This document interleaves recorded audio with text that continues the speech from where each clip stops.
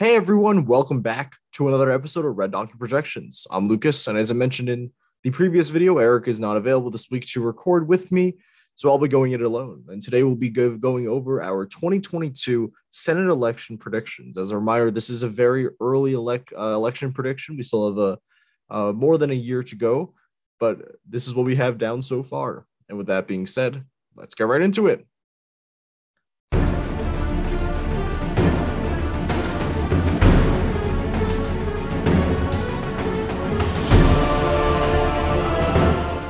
So while I put in the safe states, I will remind you all that we do our predictions based on what we believe the election will look like on election day. So not necessarily if the election was held today. I think that would give a better representation of where we think each race would stand. It would be more useful for audience members to understand, what we think is going to happen in these elections.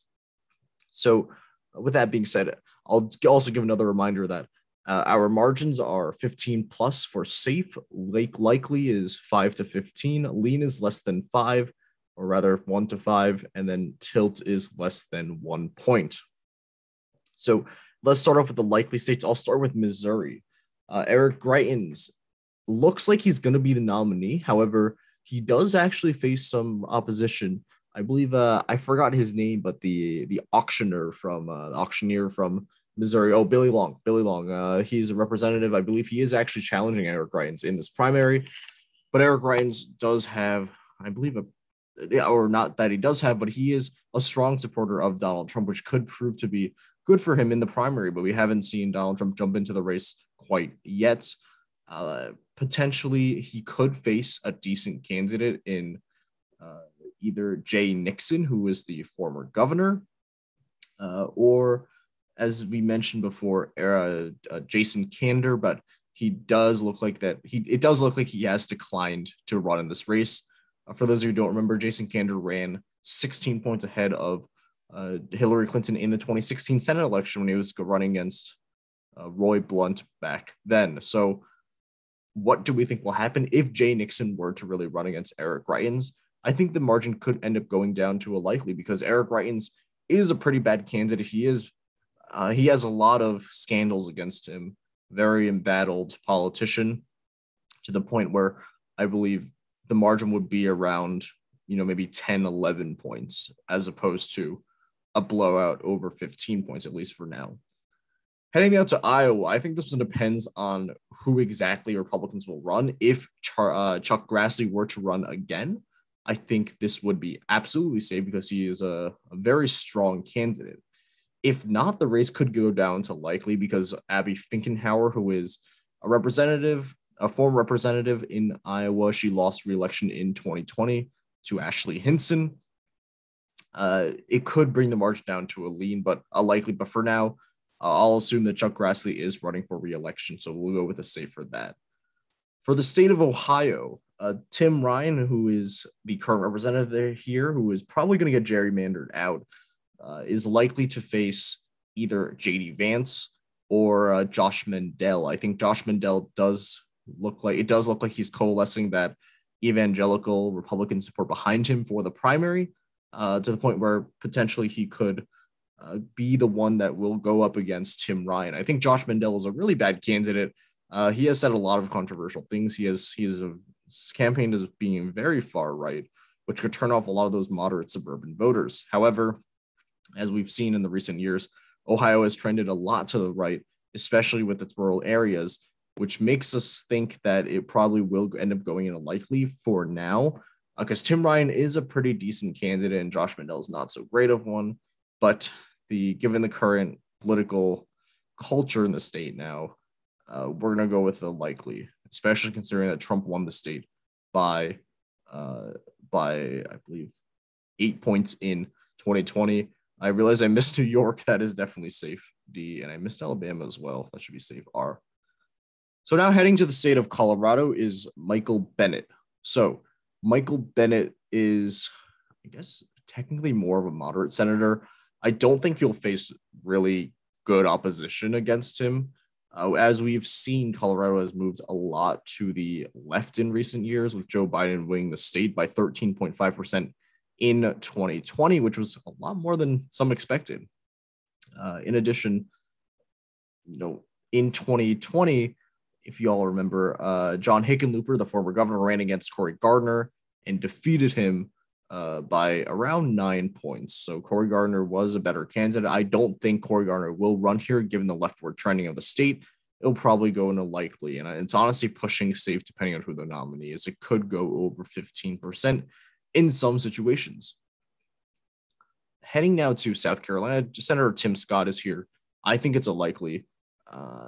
I just think the margins will be close enough. I believe the African-American vote could come out more, although, again, we don't know who the nominee will be running against him, who it will be.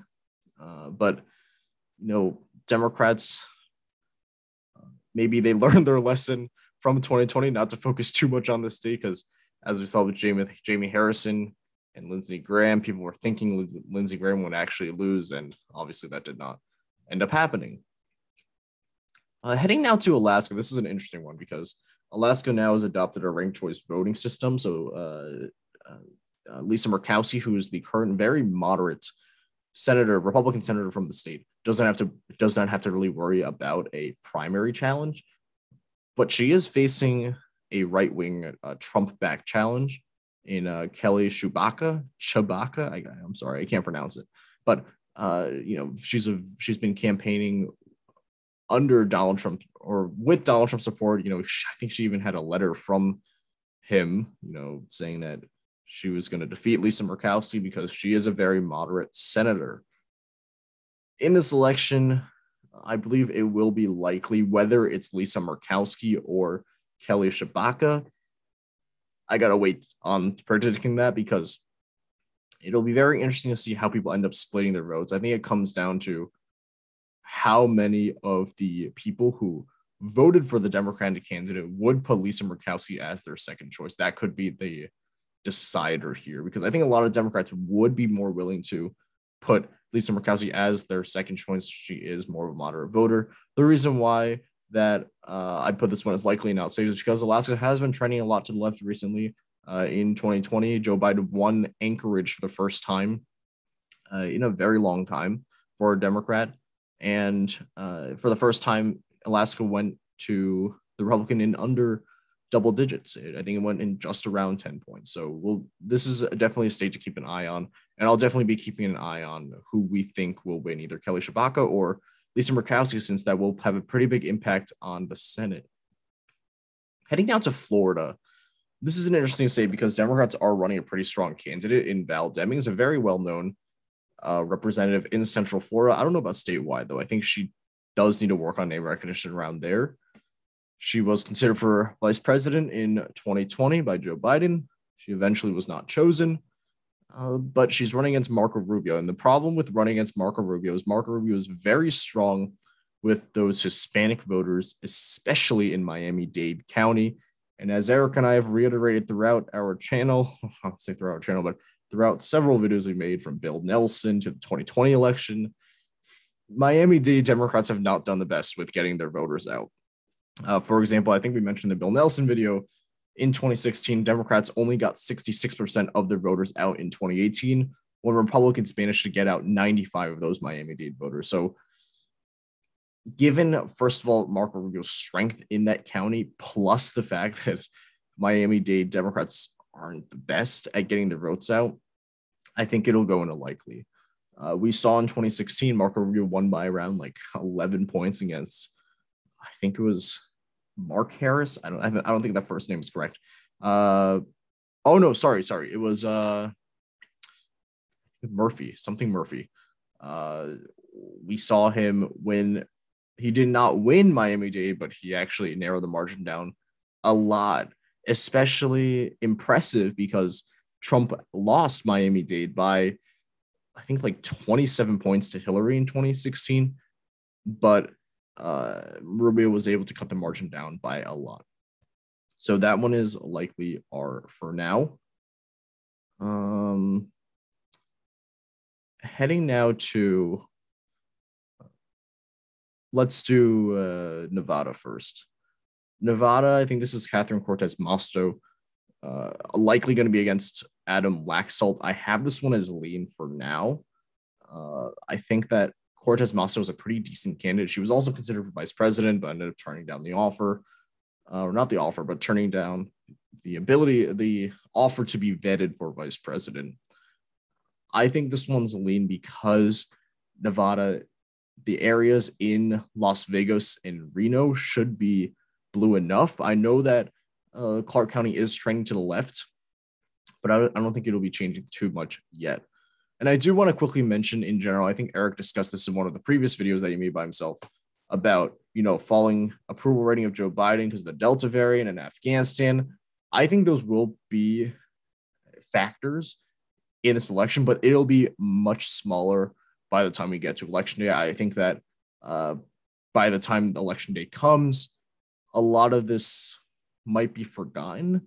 I don't think people will really take this all into account too much. Of course, that is going to be dependent on what COVID looks like a year from now. But I don't think voters will really care a lot about Afghanistan a year from now. I think they'll be more concerned with domestic policy and, how COVID-19 is going. Obviously, we can't predict how COVID-19 is going to be going in a year, which does make our forecasting a little bit more difficult, but we're doing the best we can. The state of New Hampshire is interesting. As I've mentioned before, Kristen is still debating whether or not he wants to jump in or not. So currently he has still not announced whether or not he will be jumping in. But I will say this, if he chooses not to jump in, it's likely D. If he chooses to jump in, I believe it's tilt R. So I know some people are saying that it's lean R, especially I think UEP is saying a lot that it's lean R. Or I don't know if he's still saying it, but I know he was saying before. But I think that Chris Sununu will definitely not be as great as a candidate for a federal level position like the Senate compared to his landslide victory as governor, because these issues are being nationalized now. As for example, his views on abortion, I believe he's less moderate on abortion than a lot of the other Northeast governors are. His support for Donald Trump might be criticized as well, as a lot of the other Northeast Republican governors did not support Donald Trump for president, but no, he did. As a result, we'll put this one as likely for now, and I'll emphasize this for now because if Sununu jumps in, it's definitely tilt R, but he has not yet jumped in, and we don't know whether or not he is going to. The second he jumps in, it becomes tilt R, at least for now. The state of Georgia, this one's interesting. Right now, it looks like it's going to be between Herschel Walker and Raphael Warnock. The problem with Herschel Walker is the several scandals he has, which Eric and I discussed in, I believe, the last video or 2 videos ago that we made. If he is the nominee, I do see Raphael Warnock winning probably in a tilt margin. I think we had it as lean before, but I do believe now it will be closer. Herschel Walker does have a potential primary challenge in Gary Black, but Donald Trump did endorse Herschel Walker, and as we know, Donald Trump's endorsement plays a huge role now in Republican primaries. But I think in the event Herschel Walker gets nominated, he would lose eventually to Raphael Warnock. Arizona, I think Mark Kelly is a pretty strong candidate. Republicans have not put up a super strong candidate yet. I think they nominated the Attorney General, I believe, Brnovich for the Senate seat. I don't think he's a super strong candidate, so that does make me more inclined to say probably lean to tilt Democratic. I'll go with lean for now, but this could end up changing because Mark Kelly can probably do pretty well in a primary, or not the primary, but in the general election. So that marks 50. So that is our official call that Democrats will keep the Senate. But let's head to Pennsylvania now. Whether it's going to be John Fetterman or Connor Lamb, they still have the primary that's going to happen. They're probably going to be facing Sean Parnell, who is, I believe, an author, actually. He has held no elective service before, but he is endorsed by Donald Trump.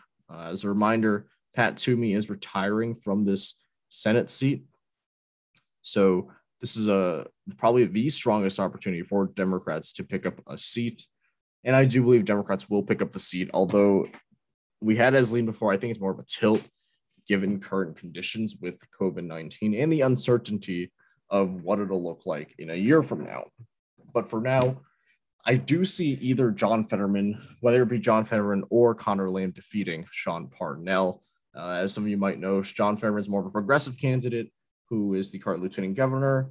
Connor Lamb more of a moderate who is a representative. I think it'll be a very interesting primary to see who ends up winning it. Two Western Pennsylvanian candidates will be vying for this. We'll make a separate video in the future about our predictions on the primary because this one is definitely one to watch. North Carolina is another interesting one. This one also has a retiring senator. Richard Burr is retiring. I wouldn't say he was a moderate. He was definitely not a moderate, but he ended up becoming more anti-Trump towards the end of his term. He voted for convicting Donald Trump in the impeachment trial, and his successor definitely will be much more conservative if it's a Republican, should they win the general election. So Republicans, there's three main ones running this race. There is Ted Budd, a representative, Mark Walker, also representative, and Pat McCrory, the former governor and very unpopular governor of this state. When Mark Walker first jumped in, we were all saying he's going to be the winner of the Republican primary.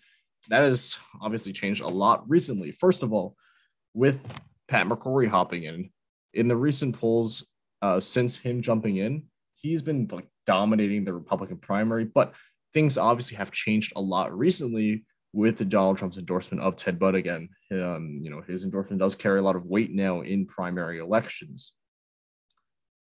Pat McCrory is a pretty bad candidate. That I will say for sure. He lost in 2008 for governor, and he lost again in 2016. He signed the controversial bathroom bill regarding transgender people who who wish to use one bathroom or another. And Democrats have nominated a pretty solid candidate in Sherry Beasley. She did lose her re-election campaign for Chief Justice by the narrowest of margins, but she still ran ahead of Joe Biden by 1 point something percent. That being said, however, I don't think that she would be able to pull out a win. I think the only Democrat who could pull out a win here is Roy Cooper, the current governor, who ran 5 points ahead of Joe Biden. But I think it will still be close, and I'm thinking lean. I think we might have had this one as tilt before, but given the uncertainty of if Pat McCrory is really going to be the nominee, plus the uncertainty of how COVID's going to look like, I think it's safer that we go with a lean prediction. And finally is the state of Wisconsin. Wisconsin's another interesting one. Ron Johnson is the current senator here. I think I saw this funny tweet by someone. I don't remember who it was. I think it was Acco on Twitter, but it was Ron Johnson is represents of a competitive state and acts like he's part of the Tea Party caucus. He's a very, or sorry, the Freedom Caucus, but he's a very strong Trump supporter. Although recently there were some leaked things about that, what he said, admitting that Trump lost the election, but he has to appeal to the base here. And again, he hasn't made it clear whether or not he will be running for re-election yet. Should he retire, the likely nominee will probably be Representative Mike Gallagher, who is as I said, a representative. He's more of a moderate candidate as well. He chose not to vote to overturn the election results, and he was part of that group that signed that letter.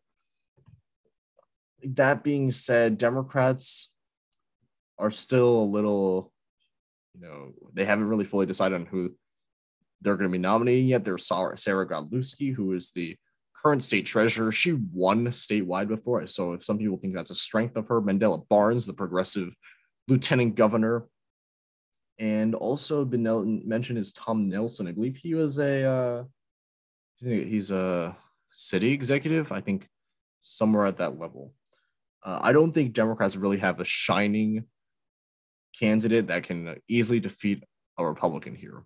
And given that COVID has been getting worse recently, And again, we don't know what it's going to look like a year from now. I am more inclined to give it to the Republicans now. Before I did hold back, I put it as a toss-up. I'm probably going to put it as tilt R for now.